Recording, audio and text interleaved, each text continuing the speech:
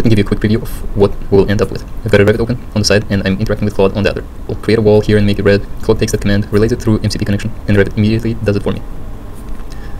Now, to make everything super simple for non-programmers, I put together a little tool called RevitMCPInstaller.exe.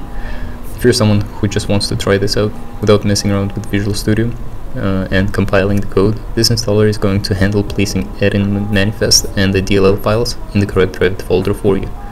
If you prefer to do it all yourself, no worries. I will also provide the compiled DLL so you can drop it directly into Revit 2024 addin directory, and I will provide a GitHub repository where you can just follow it yourself.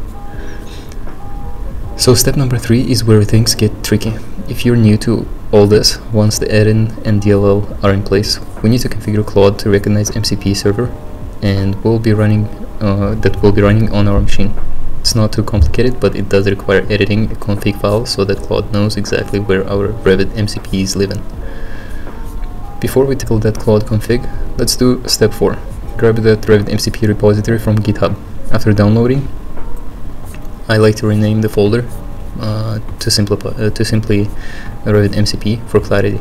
Then move it under typical development path. For example, something like C users, your name, source, repos, and the folder that you're gonna place is RevitMCP, Revit-MCP. That way we keep everything organized and in one place.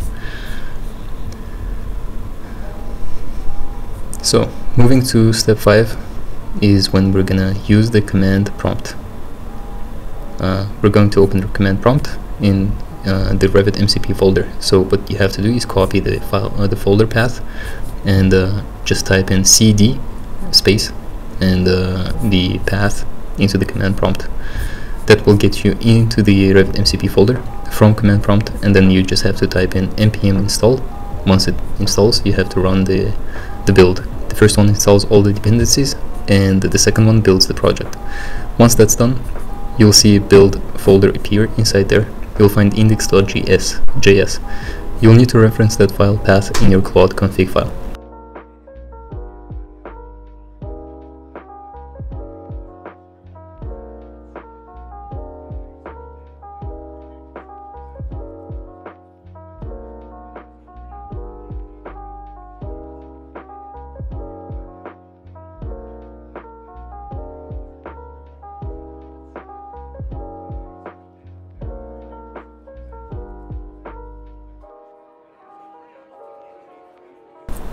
Don't forget to adjust the backslashes if you're on Windows. I assume you're on Windows.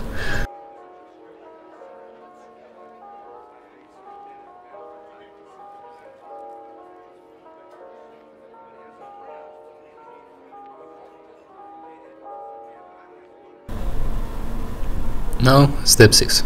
Close the Claude app from the task manager. Don't just hit the X like I just did. Open the task manager and find your Claude. I usually just type it in and right click and end the task. After that, you should open your Revit and head over to addin tab. Let's just wait for Revit to open. Always load the pop-up that just came up. You should always load the plugin.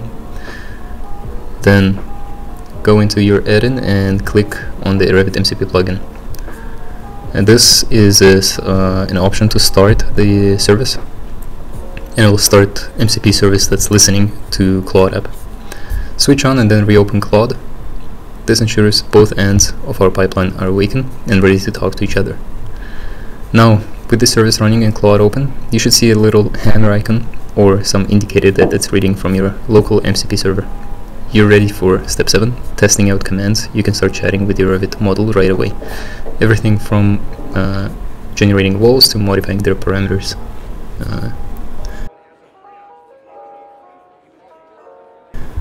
So right now I'm creating a rectangular structure in Revit with sides of 8.37 meters. You can see I wrote the total floor area and the wall height from level 0 to level 1.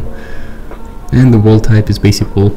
Starting point is 0, 0, 0, and walls created in clockwise direction from the starting point, starting from x-axis.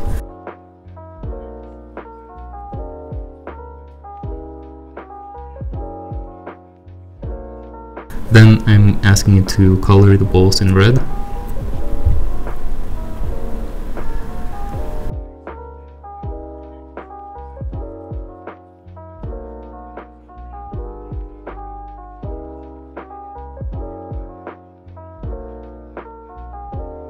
And finally, I'm going to create a door in the middle of this selected wall, so I would have to select the wall first. Run the command, and it's going to create that door in the middle of the wall. So allow, here you go, you can see the door. That's the gist. I hope you find this really helpful for your everyday Revit workflows. You can now leverage Claude's AI to handle repetitive tasks or make quick modifications to your model. On that note, Claude is not capable of doing that many tasks. You would have to create scripts inside the Revit plugin in C# so that Claude understands what it needs to do. But right now, you saw in that little hammer icon what it can do. It's a little misleading because it doesn't do everything, but if you provide the prompt specific enough, it can actually do all of them. So I was testing the floors and ceilings. I couldn't make it work, but the walls, the colors, the doors, it was easy to create. So try it out. There's so many possibilities to explore the RevitMCP. But this is a great place to start. Thanks so much for watching. If you have any questions, drop them in the comments, and I'll do my best to help you troubleshoot. And if you found this video helpful, consider giving it a like, subscribing for more Civil 3D, Revit, Dynamo, AI tutorials in the AEC space. So see you next time.